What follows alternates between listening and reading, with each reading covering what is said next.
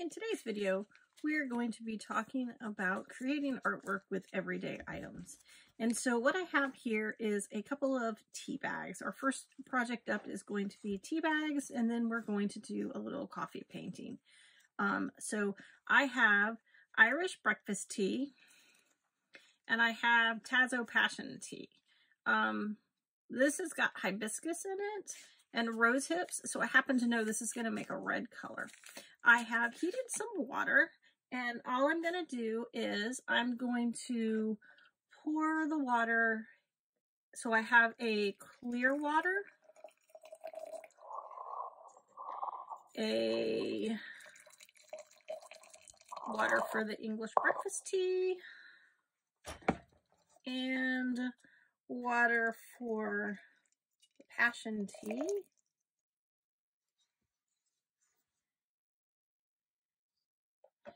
And I'm going to put 2 tea bags in each one so that I can start the process going while I talk.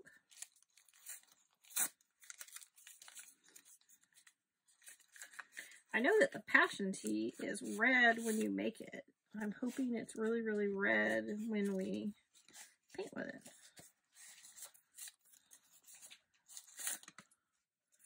And it is turning red in the container, so that's really great. So what I have here is just a variety of art materials. I have been loving my dip brush, so I pulled it out so that I would have it. I have sort of a fluffy brush that I like to paint with because it just makes big blobs of color. I have a brush that I almost exclusively use just to wet the paper. I usually don't use it for paint in any way. I have a pencil. I have my 3 favorite jelly roll pens in various sizes. I have a nib pen. It has blue ink in it. A little tiny detail brush just in case I need it. And my favorite micron pen.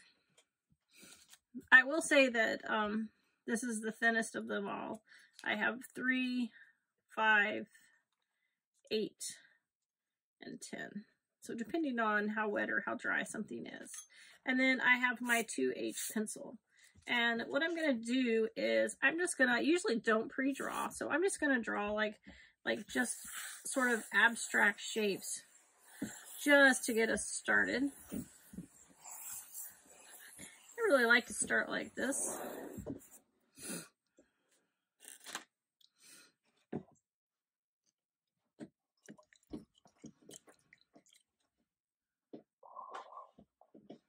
And then I poured some of that out because I just want it.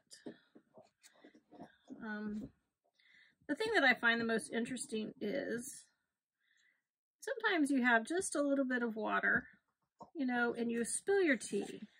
And so it leaves like, so I really want the ring that like your coffee cup or your tea cup might do. We're just going to set that to the side. So that really did make sort of a nice pretty color. We're gonna wet it. Oh, there was blue paint in that. There's a little bit of blue from when I watercolored the other day in that brush. So I'm just gonna wet it down just a little bit. And you notice that that doesn't really move that tea. We happen to know tea and coffee will stain quite a bit. So it's kind of wet. We're going to go in with our bigger brush. And with our bigger brush, I'm going to try to get out one of my tea bags so I can have it. I love the smell of tea almost as much as I love the smell of coffee.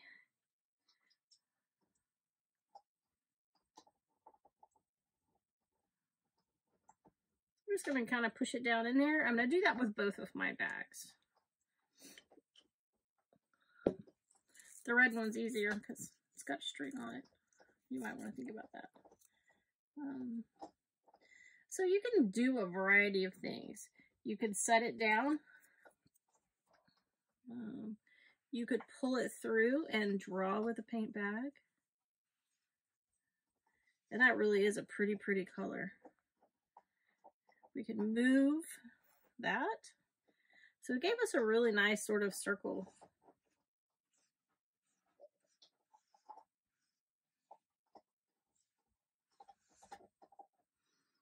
And I'm just going to stick them back down in there. You can move it.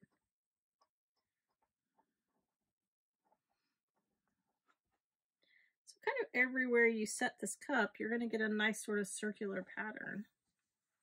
And I like that. I like what that does. I like that it gives me sort of infinite possibilities to how I could do something. You could also paint the bottom of your cup like that. So I'm just going to do it a couple of times, see if I can get that red color. You notice that when I painted on there with that, it kind of turned blue. I wasn't expecting that.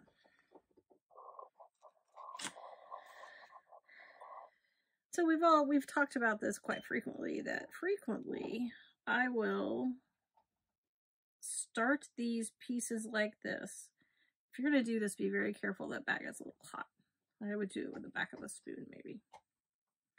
And I sort of start these processes not having a project in mind. I really just want to see what color something is.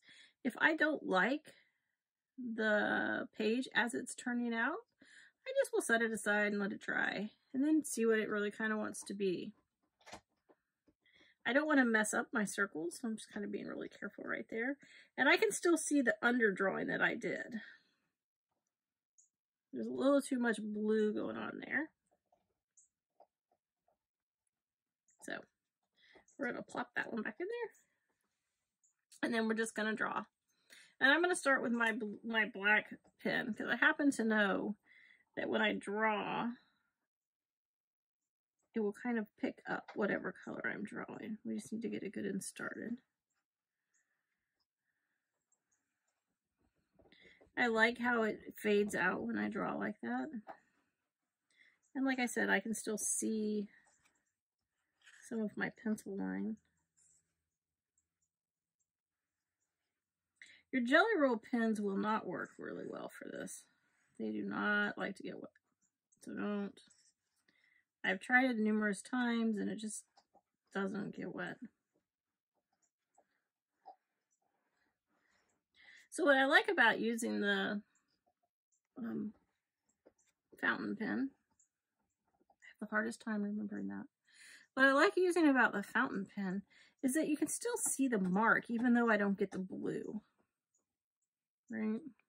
And sometimes you have to like give it a little juice. Especially since I got it wet. Right?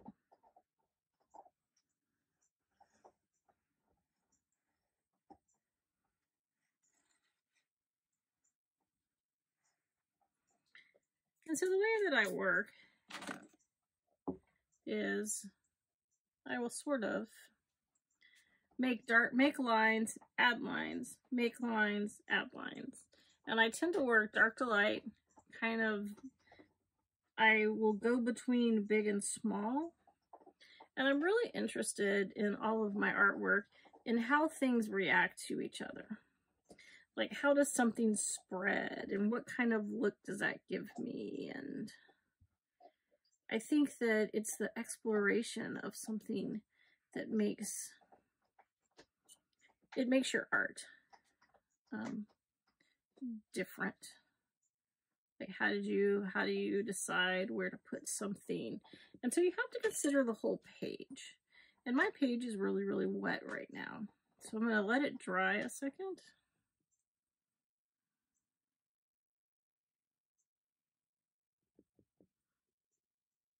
And then I'm going to give it a blot. I really want to add and see how the red will spill out. And in a previous video, I was working on a big page like this, and I see sections of the page. I don't really see, I don't really look at it when I'm working on these abstract pieces. I see sections, like I really kind of like that section, or I really like this section down here, and I see them as different pieces.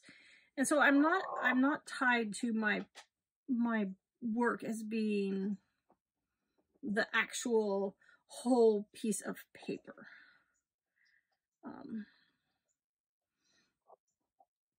And so I will cut this up and use it for a smaller piece. I'm really into small pieces. I like the small works. And the reason that I'm leaving it and not like touching these spots right here before I blot them is it's going to give me a darker edge right there, and I want that natural darker edge. That's why I'm not touching it, and I'm going to leave it to blot, because I want it to dry and stain the paper before I remove this really wet part. You notice that my paper is buckling. If you were to tape this down and sponge it and let it dry, tape down, you could work on it taped and it wouldn't buckle like this. It's one of those things that you've got to have only work on one piece at a time, which is not my style, or you only, you would have to have multiple boards, like multiple small clipboards. And then you still couldn't, you'd have to have multiple boards to be able to do that. I don't happen to live in a space I could have multiple boards. So I have found out that that ink, that blue ink, is always not quite waterproof. Sometimes it will smear.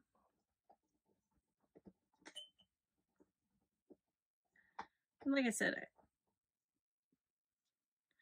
I'm really more interested in what the paper might do, what the colors, how the colors are going to react to each other. I'm really loving that pink color. And like, you can go back and cover stuff up you already did and then add back to it, and look at how the brush reacts to the paper. Look at the mark that it's giving you. If we were in the garden, I would encourage the kids to play like this. And I would probably have papers already pre-done for them so that they would have something pre-started and then they could work on it. But then they would have paper they could take home and sort of play with and realize that things can be playful, and it's the beauty of the experimentation that will get you to something. Because I really wasn't expecting that ink to dry purple like that. I was expecting it to stay red, not purple. So that's interesting to me. It's really red in the jar. It could be a reaction to the paper. It could be a number of things. So we're going to let this one dry for a moment, and then I'm going to blot it with a towel. Now, some people would use a blow dryer at this point. I don't like using blow dryers, mainly because it would blow the wetness away. I prefer to use a paper towel. And so we're going to let it dry just a few more minutes. I'm going to come right back to you, and once it dries, and show you how to blot it. Okay, so welcome back. Let this dry 3 or 4 minutes. And I just want to share that when you look at your paper towels, there is a chance that that paper towel, just like that, will leave that mark on your paper. So when you get a piece of paper towel, realize that it could leave this mark, and be okay with that, or find a better paper towel. So you're going to lay it down, and I don't want to shift my color any. I just want to blot it and remove. And you could, honestly, leave it to dry overnight, and it would dry just fine.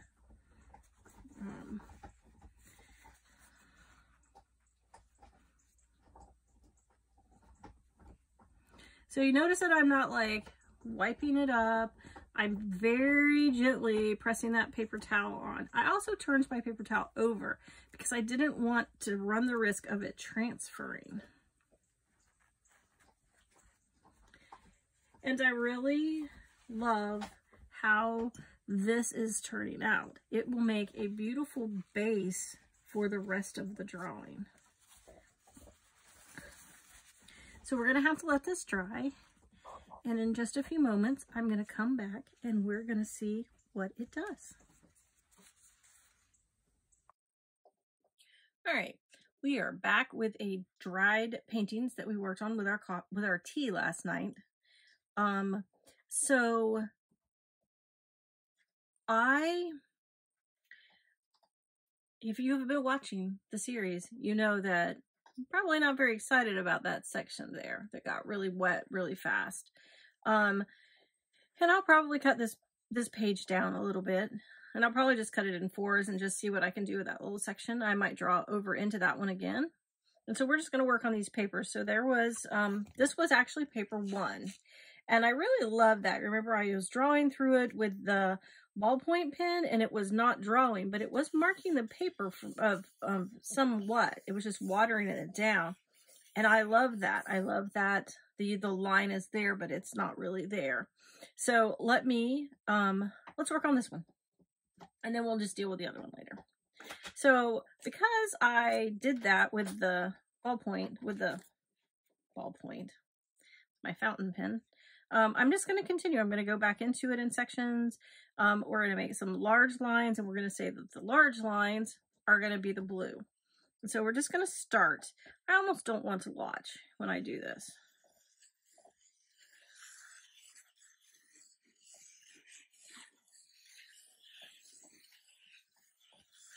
You're just thinking about moving the ink across the paper and letting that swirl kind of go everywhere on the paper, kind of get it up into the white spots, and make sure that everything is covered.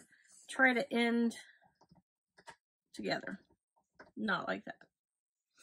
So, and then I actually work in layers on my paintings. I would put this pen aside, and I would choose my fat jelly roll, my tin. And then we're going to go through here, and I would start in the corner. And I love to do this little, if you're a quilter, you know this is stippling. We talked about this in a previous video. This is sort of my go-to fill my spot up, right? So I usually will pick a color that I have and be like, all of these colors in the smallest size shapes are going to have the stippling in it.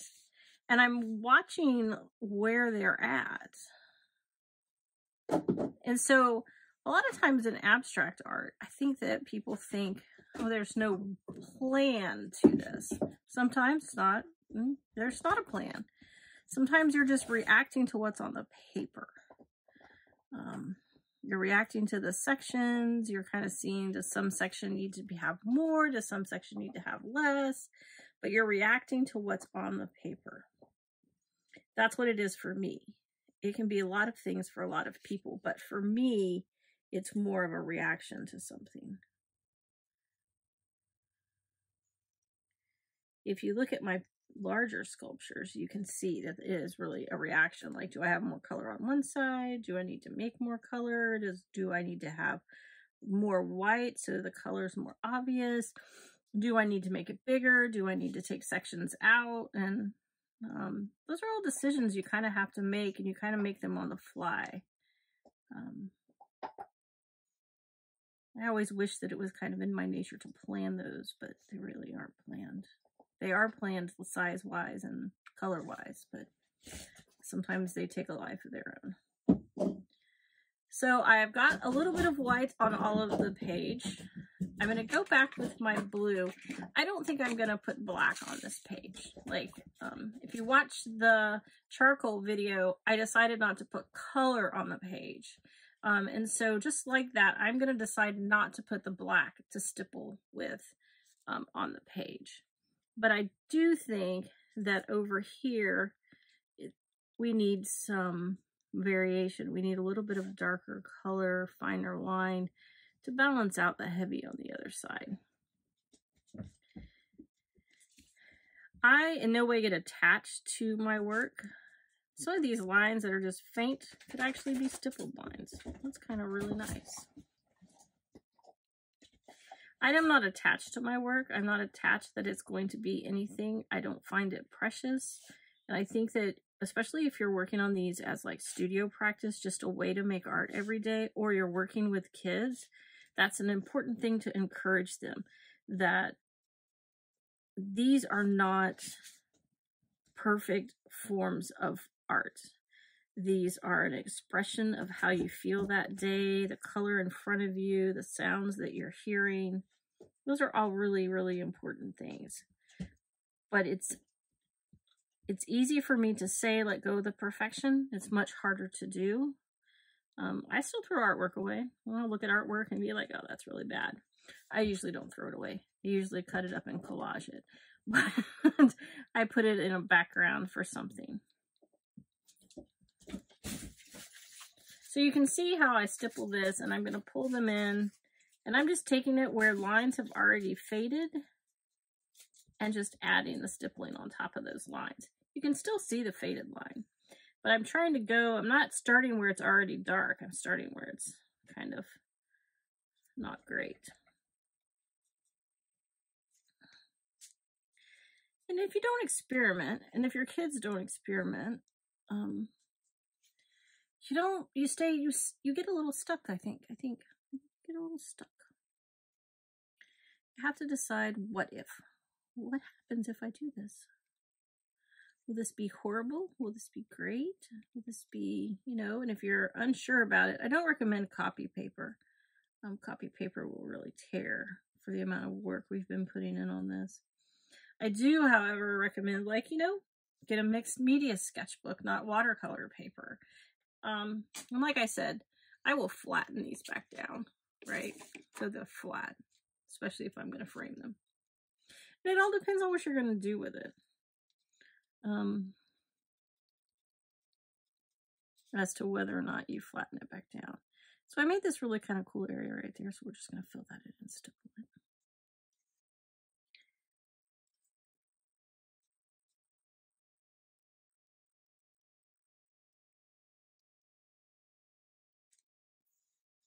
So you can see where these start to come to life. I find them meditative. I think I have discussed this before.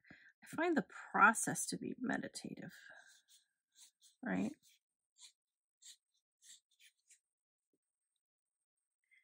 You can go back over and stipple over top of what you've already stippled in sections.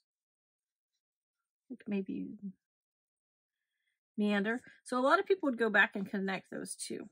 I'm not going to. I don't know that it requires that. I also use stippling to bring attention to areas. Like I want this to be a little darker so that you notice the white. And then if I'm going to do that, maybe I go back with the white and add another little area. Maybe I go back and I stipple with the white next to it. I also try not to fill in, like, you notice that I didn't fill that whole section in. Or I try to, only go up to the edge of the line, but not fill the whole section in. That's because you expect me to fill the whole section in. And you want somebody to walk up to the work and be like, oh, that's not how I thought they would deal with it. And I really kind of like that nice little area that it creates. And that's kind of what you want. You want them to be able to look at your artwork and find things that are new. If you happen to see one of my sculptures, you will always see that I put a very detailed section at the very, very bottom of my artwork. And that's because I want to encourage kids to go up and look inside my artwork. And that's why I do it. And so that's the delight you want to give people, is you want them to walk up to something and be like, I totally didn't expect that. I totally thought that would be something different. Mine is usually a very, very shift color change. Like if the whole outside is white and then you'll look inside something into my sculptures, the whole insides will be like flaming pink or something like that. Which is a really popular color. So if you follow my art on a normal basis, you will know that these are very subdued colors for me. And I'm really enjoying it too. I wasn't expecting it. Yes, I did go into the white because I have found that once this Jelly Roll pen dries, it's not the same color white as the paper. So you can actually see it. If you get up close and look at it. Probably wouldn't photograph very well, but if you're going to go over a blue area, you want to make sure that ink's dry. It'll pick up into your Jelly Roll pen. You'll smear it everywhere. So this is how I would work on this one. And I think that it really is kind of nice. I think that it has great possibilities to be filled in. To fill in a page this size, I would probably guess that it would take probably 3 or 4 hours to really fill this in. That's why I work on the smaller ones, because then I can set a time limit for an hour and work for an hour and know that that's where I was going. And so we talked about this one, that I didn't like it. So we're going to cut it in half. The other thing that was really interesting about it is when I was painting it, I wasn't paying attention. It actually has a painting on the back. So we're going to ignore that painting on the back.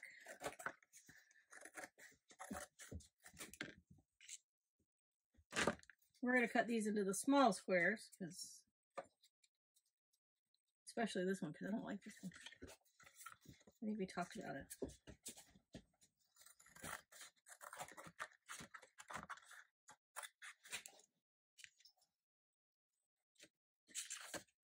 So let's work on that one. I'll show you all of them. There's that one, which I really, really like. So the ones that I really enjoy, I probably will do those last. Just so that I get warmed up and I have a feel for the painting. But remember, this is, the brown is an Irish breakfast tea. And then the blue is actually passion tea, which has hibiscus in it. And I thought it would stay pink, and it turned like a violet-y color. Where it meets the other colors, turned. So here's what we have. And this is the one that I really, really love. And so we're going to set this one aside to work on later. And so I really will stack them in order of I kind of like them. Just because, I don't know. So I just want to show you. I left the ink sitting out while these dried. You could go back and add ink.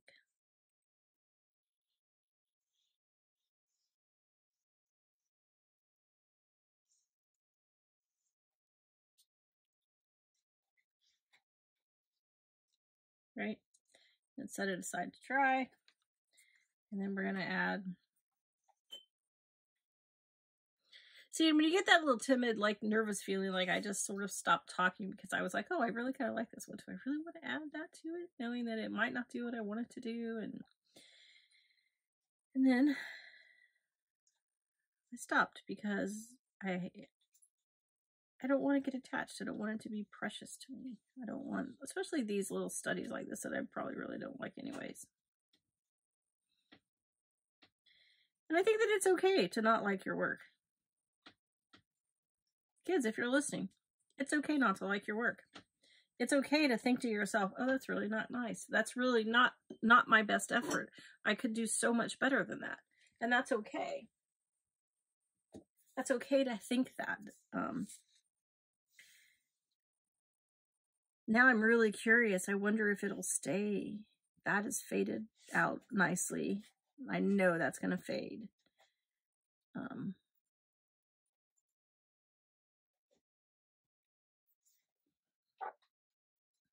So the other one I said, remember, I wasn't adding anything else to it. I have got my fabulous avocado ink, which I love. I still am not going to add black to it because I think that black would be too much. But I think that the avocado ink is just what we need.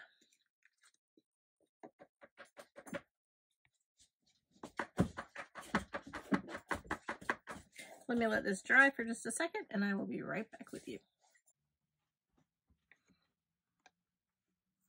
All right, welcome back. I actually blotted that little section so it would dry.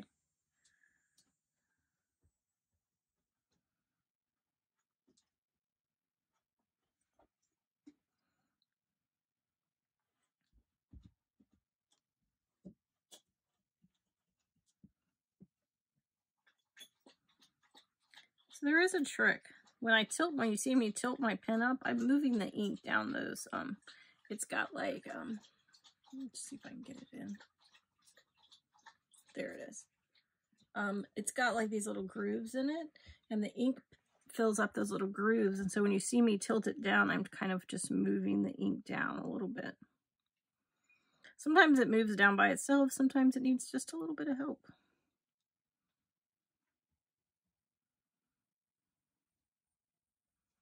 I really love that that's staying kind of red. It's not turning blue yet. I'm hoping that it stays that color. Fingers crossed. And you never know. I mean, things change. I do a lot of abstract pouring. And I will tell you that you can have just this absolute beautiful painting and walk away and let it dry and come back and it's totally shifted into something else. And when you work that way, you kind of learn to be like, okay, well, I'm okay with that. Kind of have to be. I'm either going to be okay or I'm going to paint over it. And painting over things are perfectly fine. Right? You just got to let stuff go sometimes. I'm not a fan of those. So when I do sections like that, I'll either wipe them out with my finger or I'll paint over them. And so I've added quite a bit of ink on this side, avocado ink, and so I need to like fill it out. I don't think that will dot, so you're just gonna like balance it so everything is not heavy on one side. It doesn't look like you thought, oh, I'm just gonna do this section and not do anything else on here. And you see me, I turn my work frequently. That's so that when I'm looking at it, it gives me a fresh perspective. I turn my paintings over all the time too. I think that if you watch me work, you notice that. I'm interested to see this, if this is going to turn color. I'm doing this one wider because I know that I'm going to go back with the white.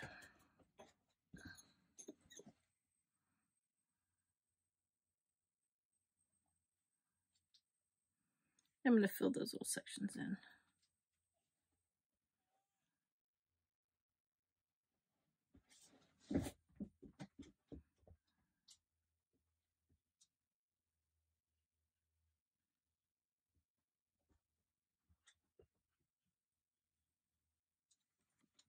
Okay, so let's go back with my white. See if this is dry enough. So I've learned that with my pen, if it's not dry enough, if my paper is not dry, my pen doesn't work. And you'll see this. This is the thin one. It's kind of nice. And it also doesn't make a great thick line.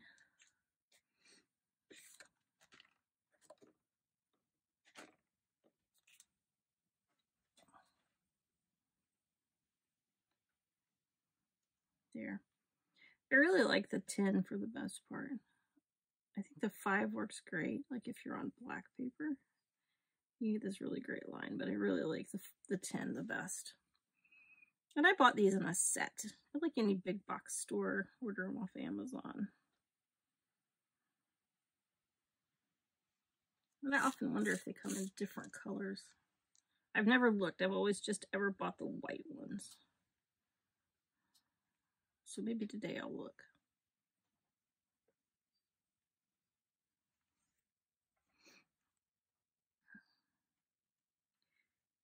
So I really just decide that I'm going to put the redrawing on it over sections that I want to draw attention to. Not so much I want to draw over them, but I want you to really look at this section. I want there to be something that draws your attention to the section. And so see, it's blank right here. So I have to decide what to do. And that's where I made that sort of like mistake when my pen blobbed. And so I will always tell you guys, they're not mistakes, they're problems to solve. You take classes with me. The kids all know that phrase. So I don't like the word mistake very much. I would prefer you tell me, oh, I have a problem. It's usually what they learn to say, oh, I have a problem. So think about that next time you think, oh, I've made a mistake. No, you've made a problem. Problems can be solved. They're not the end of the world. Well, some problems could be. So I would just continue to work down this one, and I really am going to keep it in that colorway.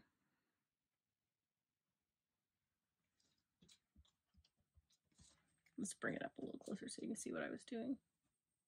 There you go.